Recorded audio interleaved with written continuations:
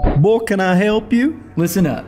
I'm bringing you the best content to ever exist in the door-to-door industry, from sales, leadership, recruiting, and personal development. Why would I need that? Because never before have we been able to collaborate with the top experts in their industries, sharing their secrets and techniques on what makes them the best. Wait, who are you? I'm your host, Sam Taggart, creator of the DDD Experts and DDD Con. Is there a place we can sit down? Well, come on in. Vanilla is the fastest way to increase your Google and Facebook reviews through text. With a 98% open rate, Vanilla Reviews is the simplest, cheapest way to interact and engage with customers. Visit us at vanillagood.com for more information. All right, I'm Sam Taggart, and this is the DDD Podcast. I'm here with Mike Brand, who's done this for over a decade. 10 years. Technically, we're family. We're like second cousins, once removed. And anyway, long story, blood related, definitely brothers. So Mike is the director of sales of Vivint Solar over all of the San Diego-ish area, right? Southern California. Yep, SoCal goes from Visalia down to Chula Vista. Oh, Visalia is considered SoCal? Well, my cousin works there. He's actually okay. part of NorCal, but I count it, yeah. Count it. So over about 70-ish dudes, depending on the given day, right? Yeah, so within my band, there's like 3 offices that I personally work really close with that have about 70 sales reps in them. And then in Southern California, you probably have about 300. And you help train a lot of those, but you kind of have your own little band. Yeah, so we have 3 or 4 guys that run Southern California that collaborate and help manage those 300 or 400 guys. And then I specifically work really closely with those 3 offices that we talked about earlier. That's awesome. Yeah. So privileged to have you guys, you on the podcast. I mean, obviously, we're sitting here in San Diego in his house, actually. Impromptu Easter podcast. Yeah, it is Easter Sunday. We just got done playing Easter egg hunts, basketball, had a great dinner, some ham, and now I was like, let's freaking do a podcast. Why wouldn't we? This is podcast worthy. So let me ask, kind of, how did you get into the industry? You were in your early 20s. Like, who recruited you? How'd you start? Sure. So I was delivering pizza first and foremost. This is awesome. Pizza delivery stories. This is my 3rd one on a podcast. 3rd pizza delivery. If you want to recruit a good guy, I was gonna say, go to a round table pizza. I'm going to say, maybe he's looking for a better opportunity. I'll tell you that right now. Yeah. So I was delivering pizza. I did roofing for like 6 to 12 months. And then one of my good friends from high school was out for the summer, in the middle of summer, selling security for APX. And he said, Mike, you kick ass this job. Come out. Come try it. And so I drove from Sacramento to San Jose. Actually went out middle of summer, started knocking. First 2 days, I'm in flip-flops. Never knocked a door before because I saw the other guys in the office in flip-flops. And I'm like, hey, this looks fun. You know, you could do a job in flip-flops outside. Yes. Obviously, get dropped off in hood. Yeah. 12 hours straight each day, nothing. Not even in a house. Oh, so you were just get whooped. I love these stories. Okay, good. Because mine was the opposite. So I like the ones that's like, guys, for you that are sucking, getting your face kicked in, there's hope. That's part of it. That is part of it. So I walked so long and so far, like my back hurt. You know, I'm like 21 years old, you know? Anyways, the next Monday, that was a Friday, Saturday. The next Monday, get my first sale, and it was like, you know, the best feeling in the world. And I realized, like, wow, sales is amazing. I sell each of my next like 5 or 6 days. The office shuts down, moves to West Virginia. I've been with the company a week, you know, and I'm making $400 a sale. I'm like, I just made $2,400, you know. Technically, I only got paid $1,200. Yeah. And I actually went back to Sacramento. I'm not moving to West Virginia with a bunch of guys I just met, you know. I think Todd Peterson still owes me the back end for those 6 alarm accounts. So I gotta, if anyone has his number, maybe shoot him a text. Yeah, tag him, be like, Todd, Mike wants his $1,200. That's right. Tag him right now. Whatever, they can keep it. But I went back, I actually started working for a Monotronics dealer in Sacramento, and that's where I really like sunk my teeth into door to door and selling security. And that was, you know, 6 to 9 months of just grind. And then a guy that I met originally in that APX office is from Sacramento, which is where I went back to sell for Monotronics. And he heard that I was still selling, and he started recruiting me and got me back to come on that next summer, in the summer of 2010, to actually start in the preseason. And my goal is to be the #1 preseason rep. The good news is no one sells preseason Yeah, for APX. yeah. I didn't know that. This was pre that. Yeah, and so I didn't know that, and so it was actually a good goal because I went out and sold every single day. Like probably never sold more than one a day, but I'm like getting my one every day.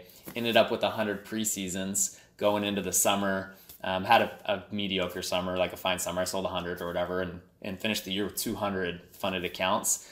And so that was like my first full year, 2010 summer with APX. They switched to Vivint, I think, that summer or early next summer. It's also where I met my wife. That's awesome. Wasn't she selling? She was my manager. Yeah, she was slinging. Yep, best. She was the best manager to make out with by far.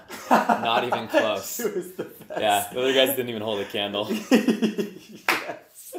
Oh, that's awesome. So anyways, that was my first summer. Went back, got married, sold security for 2 more years. At the end of the summer of 2012, I switched over to Vivint Solar, which at the time, there was 4 or 5 offices nationwide, so kind of right place, right time. Started out on the East Coast, opened up Vivint Solar's first New York market in early 2013. That grew over 2-3 years. The solar industry was just booming, So 2-3 years, we grew that to 10 offices, and then we got pregnant with number 3 and decided to move back to where we're from in the middle of 2016. So that brought us here to San Diego, and we've been out here for 2.5 years now, almost 3, coming up on 3 years selling solar in San Diego for Vivint Solar. So it's been a fun ride. 10 years goes by quick. We were just jamming. I mean, like I come over here and I was like, when was the last time we saw each other? And it was like 7 years ago. 7 years ago. Like, guys, if you listen to this podcast, Mike was the one recruiting me to go to Vivint. Like, that is what's crazy. I'm like, pre me even showing up to Vivint. That's like, wow. Anyway, so let's kind of jam. So today I want to talk about really culture, the thread. So if you're listening to this podcast or watching this, today we're going to jam on kind of what keeps people motivated, what keeps people consistent. Instead of having, in sales, we call it like commission, you're living commission to commission check versus paycheck to paycheck. Right. It's like you're living just deal to deal. Yeah. And I feel like a lot of times, especially in solar, roofing, kind of bigger ticket items where it's a slower sales cycle and you're making a bigger commission per deal, a lot of people kind of end up in this complacent stage. Right. Yeah, I guess in anything. I had a big week, a big month, whatever. And I think one thing that you guys have mastered and done really well, obviously running lots of teams, lots of sales guys, is just the culture of consistent performance and, just getting guys to go out and hustle. Like, I think that would be a really cool topic. So let's kind of start with that. Yeah, and I think, how many times do you see a guy come in to any industry and just blow it out of the water for 1 quarter? And you're like, this guy is the next. Like, he is the one, And then the next quarter disappears. Like, just absolutely disappears off the face of the earth. Well, and you're like, what happened to that guy? It happens all the time. And so that's a constant struggle in this industry. And I think, so we were just talking about this topic recently, kind of as a director group. And one of the things that we really focus on is tying everything to a bigger vision. And so there's 3 things. You have a bigger vision, and that's kind of like a 2, 3, 4, 5-year plan. You have your goals that fit into that vision, and then you have your daily habits. So you have vision, goals, habits. I think for a lot of guys, they start with their goal. Right? Everyone has like a yearly goal. Like I want to make this much a year. Or I want to, this quarter I'm starting out and I want to be the number 1 sales rep in the quarter. And that's their goal. And the problem is if that goal isn't tied to something bigger, when you reach that goal, then what? Yeah. Then you're back to feel like I accomplished what I set out to accomplish and you're complacent. And that complacency it sneaks up and all of a sudden it's there, right? Yeah. And so when we talk about vision, we talk about, okay, where do you want to be 3 years from now, 4 years from now, 5 years from now? What do you want your life to look like? How much money do you want saved? Do you want $3 million in your account earning you money? Do you want to own 9 investment properties? Okay. And how long is that going to take? Well, then you break it back down. So, okay, if my vision is to have $3 million in the bank invested in equities and in real estate so that I don't have to work another day in my life, and I want to do that in the next 5 years, then each year I need to live off 100 grand, which means I need to save 200 grand or so on and so forth to hit my goal, right? And so then you break down where you want to end up you break down your yearly goal on what you need to hit financially. And then to dial it in and stay focused day to day, week to week, month to month. Yeah. It's like, okay, I have my yearly goal. Now, what's my quarterly goal? Tied to my yearly goal, obviously, and then my weekly rhythm, right? My weekly rhythm. So now I have my weekly rhythm, right? Because we're talking, you're going to do something year round. We're talking about to the roofing guys and to all the guys that are year round, right? Solar, yeah. What's my weekly rhythm? You have to know that number, okay? So my weekly rhythm, I need to close 5 solar deals every week. That's my weekly rhythm. I need to do that every single week, and I factor in like 2 weeks of the quarter I'm going to be off for whatever reason. I have a family thing, or we're going on a vacation, or whatever it is. So like I do it off an 11-week quarter or whatever. So I need to hit 5 closed deals. Now you break it down and you're like, okay, day to day, what are my habits that I need every day to hit my 5 deals? So for me personally, I need to wake up at 5:30 a.m. Okay, I need to read my scriptures. I need to work out. I need to eat a healthy breakfast. Those are like my daily habits. And then I'm on the doors from 1 p.m. to 8:30 p.m. every day, consistently 9 to 4 on Saturday, right? And so I have my weekly habits, my daily habits. And then you have to use tools to manage yourself. So the tools that I use, there's an app called Streaks. Streaks, I think it's like $4 or whatever. But you can basically track your daily habits, and every day you wake up at 5:30, you mark it complete. And then you can look back the last 30 days and see how consistent you've been. And so that kind of... Have you ever followed the guy on Instagram, Charlie? He's like, I'm on a winning streak. Yeah, and that's like his whole thing. He's like, I'm on a winning streak. And, I think he lost like 200 pounds or something like that. Awesome. But it was all about what's your streak. So I like this. There's an app that actually gamifies it. Right. So does it graph it out and shows you, okay, you've consistently hit this one, and you can track different habits? Yep. That is so cool. You can track up to 12 habits. And then the other tool that I use personally is every Sunday night, my wife and I will sit down and we'll plan the week.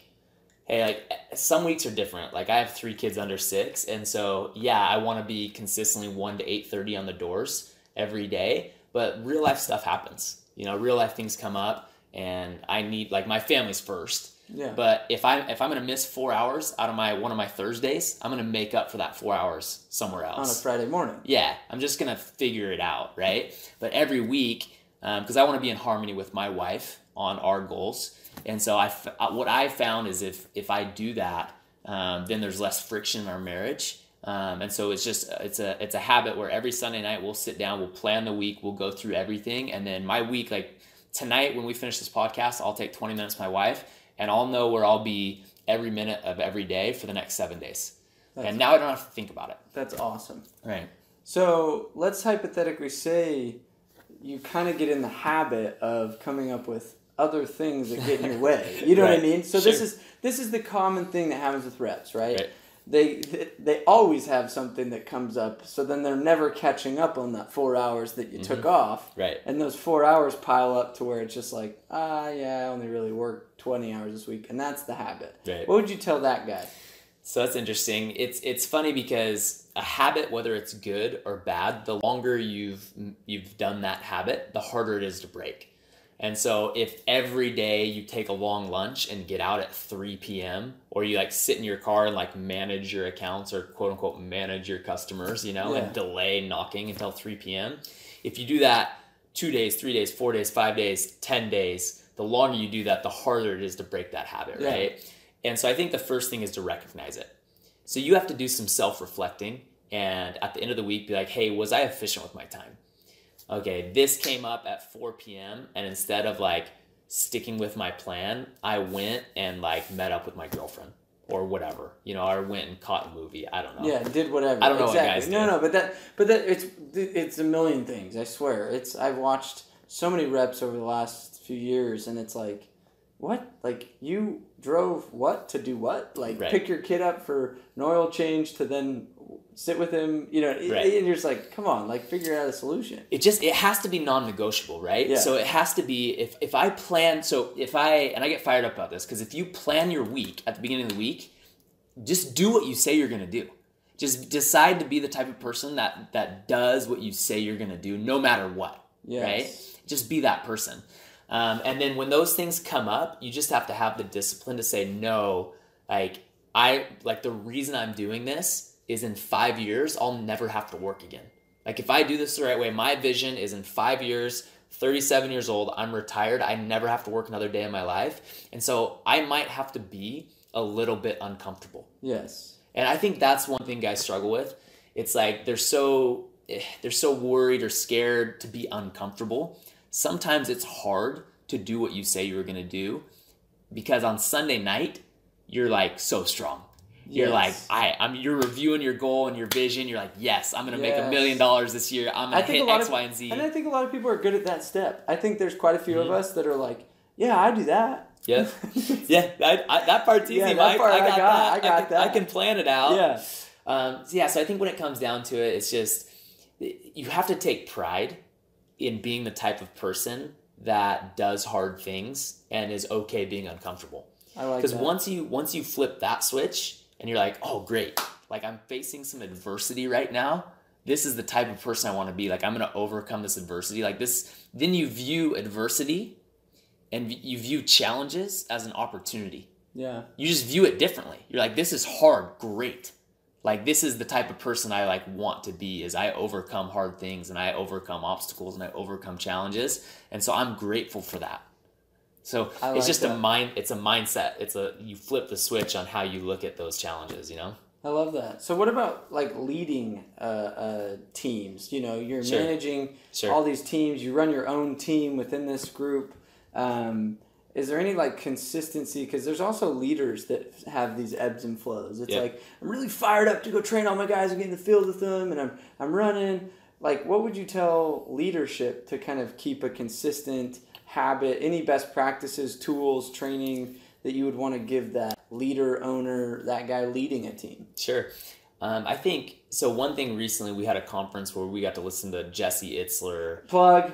Trying to get him for DDDCon. So if anyone listens to this, if Sam gets Itzler for DDDCon and you don't go, you're crazy. I am trying to get him right now. So January, we actually just got the dates too. Yes. It's the third weekend in January. So anyway, there's my. If you know him, I'm trying to like. I'm manifesting that. I'm putting that in the universe. Get him. He is on my top 5, and his wife. Let's get them both. So here's the point I'm making with leadership, and if you're running an office or you're an owner of a company or whatever, don't get complacent in being motivated and learning yourself and leveling up. Like in other words, don't think that you got it all figured out, because that's what leads to complacency and leads to kind of that ebb, you know? But if you're constantly trying to learn new things and think of new ways to motivate your team, and you're asking yourself questions, and this is from Itzler, you know, if no one told me how to do this job right now, how would I do it? How would I motivate my team? Because that's where creativity comes from. And if you're being creative and you're thinking outside the box and you're like excited to learn and grow personally, that energy will just go to your team. Like they will feel that from you. I like that. And when you come with new ideas into the correlation meeting, again, people are going to feel that. And if you're going with the same thing you've gone with every week, the last 26 weeks, like try to run an office for 4 years and not learn anything new. Like your guys will hate you. They're just like, yep, here he goes Hey, again. this is it, man. That story The of 5 levels of leadership. Here it is. Repeat. It's been about 12 weeks. He's going to start on this one again. The law of half, law of double, or whatever it is. You know, we all have those trainings that we go back to, and they're good. But I think to stave off complacency and to continue to grow and to be excited, you have to learn. You know, and constantly be learning. Like I don't feel like I know anything. Like I feel like I barely scratched the surface on leadership, on sales, and so I'm constantly just asking questions and looking for material and trying to learn, you know? Yeah, and I think a lot of leaders, they feel like because they got the title manager, CEO, regional, whatever that is, that's like where they got it made. Right. I'm like, no, that's where you just became the idiot. Hey. And that's where it's time to start really having to dive into learning. You're never there. You're never there, because I've watched some of the greatest leaders get complacent in their learning, and all of a sudden it's that speed of the leader, speed of the team, and everybody just passes them up, or they feel like he's not really giving me much anymore. Right. And then your culture suffers from that, you slowing down as that leader. Right. So what are some tools? Is there any like best practices or weekly kind of things that you do? Like, how often do you meet as a team? Do you run like sales meetings? Sure. Or how often do you do that? What do you do? So what we do is we run sales meetings twice a week. We run Tuesday, Thursday. And is there a reason those days? I mean, if you kind of calculated, I'm sure you've trialed and erred different days. Like, we used to do Monday, Wednesday, Friday, and it was a lot for guys. I think guys, especially in sales, like autonomy, and they like to have really big Mondays. Guys like to get out early on Mondays. And so just for our team personally, I think every team's different. Guys get out early on Monday typically and like have big Mondays, and then Tuesday we recap last week and kind of keep everyone motivated going to the middle of the week, and then Thursday get everyone remotivated to go through the weekend or whatever. So it just kind of splits up the week. It's not too much. We're still getting in front of guys enough. And then recently what we've been doing is every other Thursday going into like spring and summer in San Diego, we'll just go do something fun. Okay. So like every fourth meeting or whatever, like last Thursday we were at a beach and we just went and hung out as a team. Your meeting was more culturally connecting instead of like businessy. Right. Okay. I think when you run a year-round program, it's important too. It's like guys want to feel like they're part of something bigger than themselves and feel connected to the team, because they're not just doing this for 3 or 4 months. Like these are the people that like are in their lives. Like this well, is take it who we are tonight. now. I mean, we went to a park. We had an Easter egg hunt, and you had what, 6, 7 of your team members there, and their wives, and kids, and their, you know, you made it like, and you and Tammy probably organized that. You're like, hey, let's do some thing, right? Some kind of activity. Yeah, and it has to be sincere, right? Like, in other words, that wasn't like a team building thing. It's like, hey, we have a good culture because we want to work around people that we like, and so we've built a team of guys that we really like. And want to be friends with, and so it's just really sincere, and like we like those people, like we want to hang out with those people, you know, so it's not forced. So that's another thing. If you're building a team, look for people that obviously work hard and have integrity, but look for people that you want to be around. Like, it's your life, you know, and I think if you hire people that you really like, you'll put more time and energy and effort into helping those people succeed than if you're just like, I give this guy a shot. Because I think that happens a lot in door-to-door. 100%. So yeah, if you're ever saying at the end of an interview like, let's give this guy a shot, like just do him a favor and don't hire him, because you're not gonna help that guy. Yeah. You just won't. You won't do what it takes. You're not gonna do what it takes as the leader to help that guy. You're doing him a disservice. And find a reason to like people. Like, everyone has qualities that are really likable. I really believe that, and find those qualities and make a connection with the people that you work with, and love the people you work with, and serve the people you work with. You know? Yeah, I think a lot of people, they don't view it as that family team environment. Right. They're asking for a culture. They're asking for this camaraderie. Yep. Yet they're not willing to actually get real with those people and make it genuine. You know, they're like, I'm the boss. I want to hire a bunch of canvassers. I hear this all the time. I want to hire a bunch of canvassers. They're going to make me a bunch of money. Yep. I'm going to sit on my throne and I'm going to crack the whip. Like, doesn't work. It just doesn't work. I mean, I say it kind of like that, but in the reality is, it's like, that's where a lot of people think, I'm going to build this door-to-door program and I have this door-to-door sales team. I'm going to recruit, so then I don't have to do anything, so I can let them be in the trenches. It's like, you know, and instead of like, no, I'm going to hire all my buddies to do this with me. Right. You know, instead of going on Craigslist or, you know, like finding some dude out of jail to come knock doors for me. It's like, no, you're hiring talented people that you would have hung out with had they been part of the job or not. You know what I mean? And anyway, I think that's super good advice. Yeah, I think you hit the nail on the head too. If you're ever saying or thinking, okay, like once I hire this many people, I can stop doing the work, it's just the wrong mentality. Like, no one respects someone that isn't willing to do the work and like be in the trenches, especially in door-to-door. If you want to run a successful team, if you want to run a top team in the industry, you have to be, with very few exceptions, the hardest worker in the room. You have to outwork everyone and show them how to do it. No one wants to be told how to do it. So this is interesting. Guys, if you're listening to this, I think people don't fathom, you know, off camera we're jamming, and you just said it. My goal is to sell 5 every week. That was the first thing you said. Right. It wasn't, my goal is to get my guys to sell 5 each every week. It was, my goal is to sell 5 every week. I manage 70 dudes directly on me. I help 300 people. I've done this since 2009. You know what I mean? But at the same time, you're also one of the few that's saying, oh yeah, I'm going to retire healthily at the age of 37. Right. You know what I mean? Like, there's the two combos that can go together. Where everybody's like, I'm going to retire when I'm 35. Yet they don't want to do the work. Right. You're saying, I'm going to throw down 5 every week with my people, lead them from the front, and get there and do it with them and show them. Like, it was so funny. So I'm out here visiting a buddy of mine who's under you and works with you. And he's like, dude, Mike took me out, threw 3 in a day. And I was like, holy crap. Like, just teach me how to do that. But it's like, but you're sitting there as this district manager, this training guy that's like so high up in the company, been there forever since, one of the OGs in this massive, the largest solar residential in the country. And yet you're still taking the new guy out and showing him how to do 3 in a day. You got to do it. And this is the point. You can't substitute that. And everybody's like, well, is it broken? Like, there's got to be another way. I'm like, there's no shortcut, man. There's no shortcut. If you're looking for shortcuts or you're looking for the easiest way to make more money, there's no secret. There's no easy way, Go talk to a ton of people every day and learn how to sell. Like, and do it as hard and as long as you can. Right? Yeah. It's like there's no secret sauce to it. I'm actually not a good salesman. I'm really not. He's one of the best people. He's very humble. He's one of...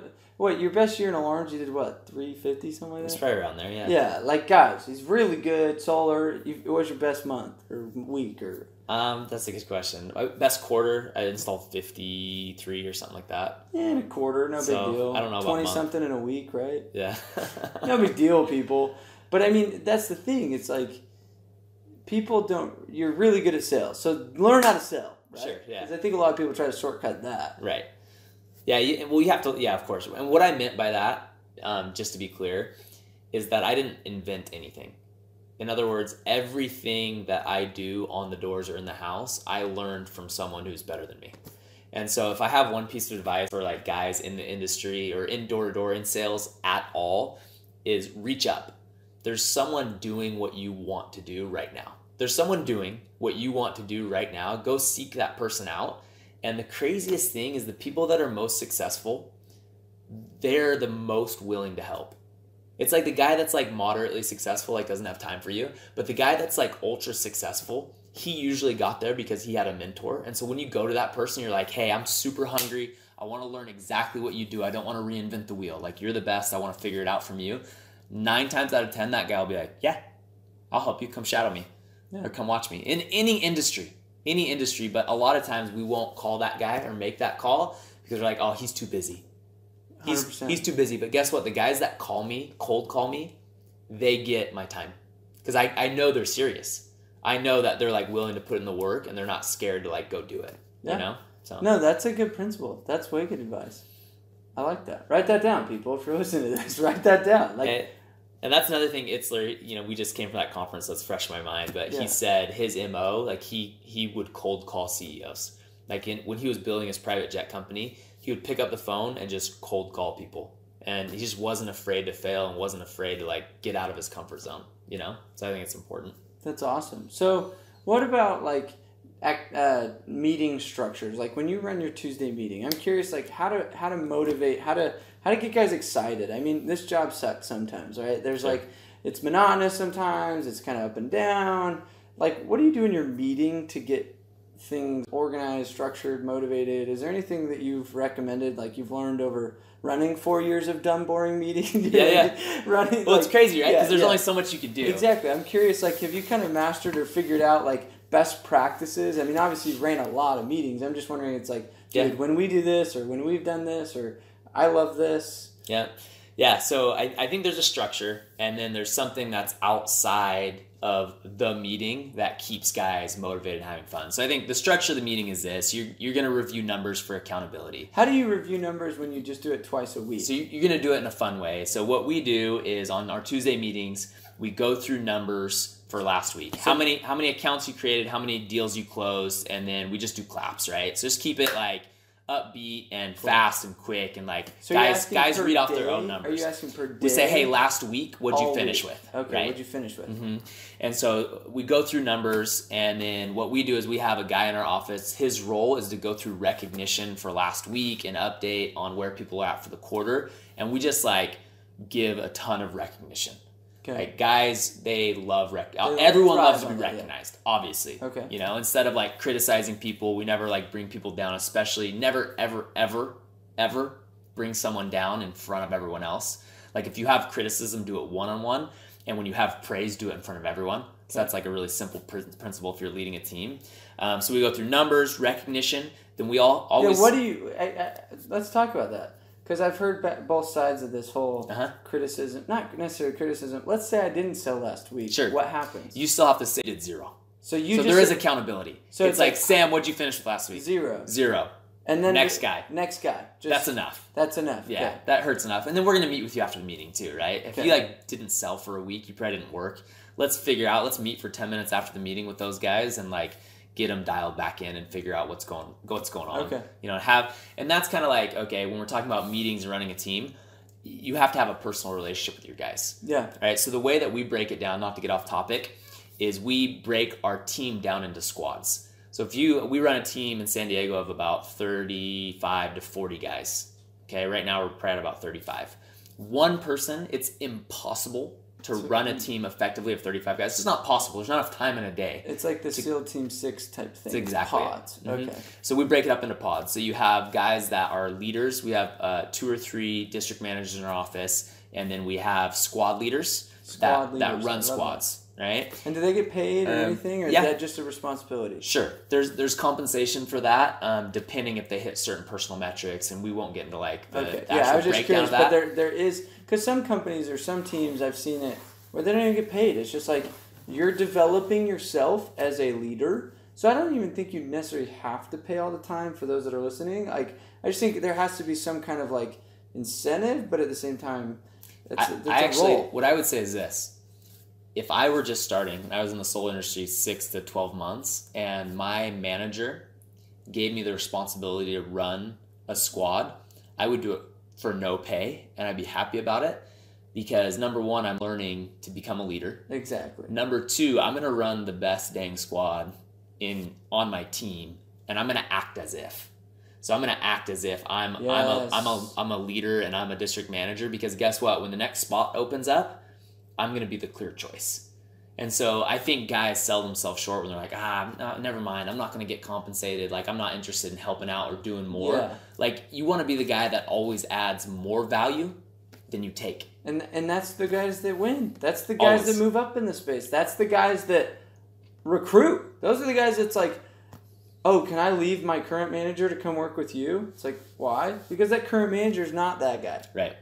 So 2 cents. Write that one down. Add more value than you take, right? So just going back to kind of the meeting structure or whatever. So you got numbers, recognition, then we always have a dialed in sales training. So someone that was told 2 or 3 days before to prepare sales training, like keynote or like a really solid structure, like it's well prepared and well run.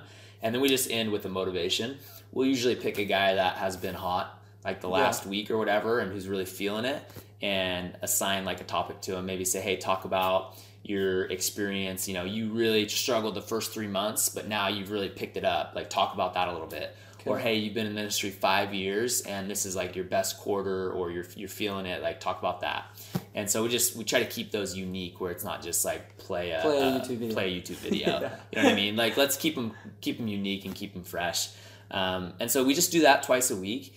I think, and just to go back to what we talked about earlier, I think the most important thing is have a personal relationship with your guys and make sure that they have a really clear vision of where they're heading. If you don't know what you're trying to accomplish in the next 3 to 5 years with this job, you will get dragged down by the day-to-day emotions of this job. Yeah, it's hard. But if you have a long-term 3 to 5 year plan and you've broken it down by year, quarter, your weekly rhythm, and then you have habits to go along with that, I think that's what really drives guys, you know, just having that vision. I love that. Do you, on Thursdays, is it any different than Tuesdays, or is it just kind of the same? I mean, like you said, every other Thursday or every once in a while you do an activity, but like numbers or recognition, do you have any like clubs? I know like Vivint Solar has the league, or are there any other like hat clubs? Or I know we've done different things like that. Do you have anything like that that's kind of unique? So, I mean, that's one nice thing about working for Vivint Solar is obviously they've been doing door-to-door for a long time. And so on the corporate marketing side, they have all the competitions throughout the year. they kind of have the culture of like how you level up within the company already set up. And so we're able to use that structure. So the league essentially is just every 7 permits you hit in a quarter, so 7, 14, 21 for solar permits, you level up, you earn different swag and different gear, you get recognized, and then 4 or 5 times a year, Vivint runs a different competition. And that's something that every meeting, if there's a competition we're talking about that. They do a 1-on-1 competition, they do a 4 versus 4, they do a team versus team, like nationwide competition. And so almost always there's some competition going on. Yeah. And then we'll do, the standard thing is every Saturday we have like sales incentives, like just within our office and things like that. But the sales marketing team does such a good job that we don't do a ton of it just like as a team because it's so company centric. I love that. And that is something that a lot of people, if you're in Vivint, you should appreciate probably more. If you're not, like, figure out ways to do that in your own way. You know what I mean? If you're a 5-man solar company, it's like, how do you come up with a competition that's inciting, that's different, unique, creative, that gets people excited to pin them up against each other? I think a lot of people, they're just like, go out this week, guys. Good luck. And see you next week. You know what I mean? Right. Well, what motivates salespeople, right? It's like short-term pops, right? Yep. Like the reason we're in sales, a lot of us, is like we're very like ADD and can like focus for a little bit. Yeah. So whenever I see guys like rolling out quarter-long incentives or even like multiple weeks for incentives, I'm like, dude, it doesn't work. Like give me a 3-day incentive, like Thursday through Saturday this week. This is what we're gonna do, and then have those quick pops every week and keep it fun and exciting. And then be creative, like pit guys against each other, make it fun and competitive. And you have to come up with, if you're like a smaller company, you don't have that sales marketing team like doing that for you. You have to have some type of competition. Yes. That makes it fun for guys. When it's fun for guys, they stop thinking about work and they're like just in their own world out there competing and knocking doors till 9:30 because it's fun. Yes. You know what I mean? It's like if you're not gonna knock doors till 9:30 p.m. because you want to make money. Yeah. You hit a point where it's like I want to go home and be with my family or whatever, But it's like if you're trying to beat the guy next to you and you need one more sale and you get it, you're on top of the world. And you go home that night and it's like not only did you make more money, but you like loved your job. You're like, I can't believe I just want a 56-inch TV. And I think a lot of leaders, they need to embody that more. You know what I mean? I think they need to recognize, like, as a leader, your people are itching for that. Right. You have to be the one that gives it to them. They want it. They want it. And I think sometimes people get lazy or they feel like, I got so many hats I got to wear. But make that a priority. Right. And you'll see numbers go up. Right. You just will. Okay, so we got to wrap up. But one last question. And honestly, thanks, Mike, for doing this. I know this is like Easter Sunday. And I'm like, hey, you want to do a podcast? Anyway, super ad-lib. I love it. No, but definitely podcast worthy. If anything, like there's a lot of people that shouldn't be on this podcast in comparison to you. So one question I ask everybody at the end is what's one piece of advice in a nutshell that you'd give the door-to-door industry? If you give them like one piece of advice, it would be about anything, what would you give them? Be all in. I think, and I'm specifically talking to people that are in their first 3 to 6 months. Yeah. And there's so many people that come in to the door-to-door industry and they don't commit. They're not all in. And so my piece of advice for everyone that starts like within our region is set a date 12 months from when you start. Give yourself 12 full months before you even pull your head up. And when you do that, when you really commit like 100%, like I'm going to do this for 365 days as hard as I can. When you come to those challenges or those obstacles, instead of making excuses, instead of looking at your backup plan, your brain, its only focus is finding solutions and finding a way. And like our brains are amazingly powerful tools that we underutilize because of our lack of commitment.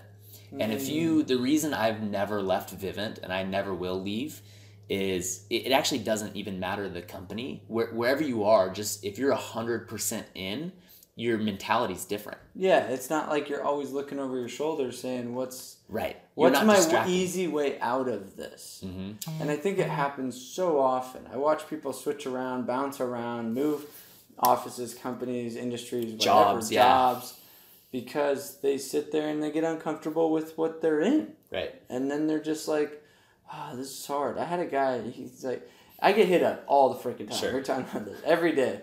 Hey, Sam, I'm looking at this industry. Or if you were to go do an industry, what would you do? Or I want to switch companies. Like, where should I go? And I'm like, I simply ask him, I'm like, well, first off, are you sucking where you're at? Like, you know what I mean? Like you're going to suck wherever I send you. So because you can't change the mindset of just buying into where you're at. Be all in, man. Be all in. Like, That's just it. commit, put your head down. I love that. Don't pull your head up for 12 months. And then see what happens. And at that point, you're sitting there going, oh, okay, I got it. Yeah, and if you reevaluate at that point, it's like, that's fine. I picked that date 12 months ago, and so I'm going to take a week or whatever and reevaluate where I'm at. Am I making the money? Am I in the right industry? Am I in the right job? Whatever. But, like, you gave it 100%. Yeah. And when you hit those walls, you just knocked through them. Like, you just knocked them over. You didn't back off or go do something else, you know? I love that. And it's like those that fast forward, because I'm sure over the last 10 years, you've had years where you're probably like, man, I can only do this one more year. I'm going to do this for, you know, I'm moving to another job. Like, you know what I mean? Am I right? Like, have you ever had those thoughts of like... Yeah, you know, I think it's interesting because we were talking earlier about, you know, I don't think I'm a very good salesperson. I think I'm ultra consistent work-wise and work ethic. It's like I'm 5 to 6 days a week, 6 to 8 hours a day, and I'm there, you know? And so I actually don't feel that a lot, like a one more year type thing, because I've found a rhythm and I'm committed to my vision. Like, I know in 5 years I'll never have to work again, and I'm happy to do this. Like, this is, dude, we're outside knocking doors, talking to people in the sun. Like, it's not a hard job. It's only hard if you make it hard. I was telling somebody the other day, like, I was watching this guy nailing roofs, and I'm like... That's a hard job. Yeah, I'm like, I don't want to be up there hammering freaking on a roof and maybe falling off. Physical labor is a hard job. I'm like, that sucks. Right. I don't have it suck. He's probably looking at me going, I could never do that. Just one more thing before we wrap up. If this is a hard job for you, it's because you're not all in. You're not 100% committed. And you're making too many decisions each day and each week. And it's causing you mental fatigue. I know no matter what, when it's 1 p.m., I know where I am every day. It doesn't matter. I have this rhythm. Saturday morning at 9 a.m., guess what? I'm at an appointment every Saturday at 9 a.m. There's no decision. Like, I don't have decision fatigue because at the beginning of every week, I make my schedule. I know about the hours I'm going to work every week for the next 5 years. I'm good with that. Nugget. And then Sunday, I plan it. And there's literally no decisions. Like, my alarm goes off at 5:30, I'm going to wake up.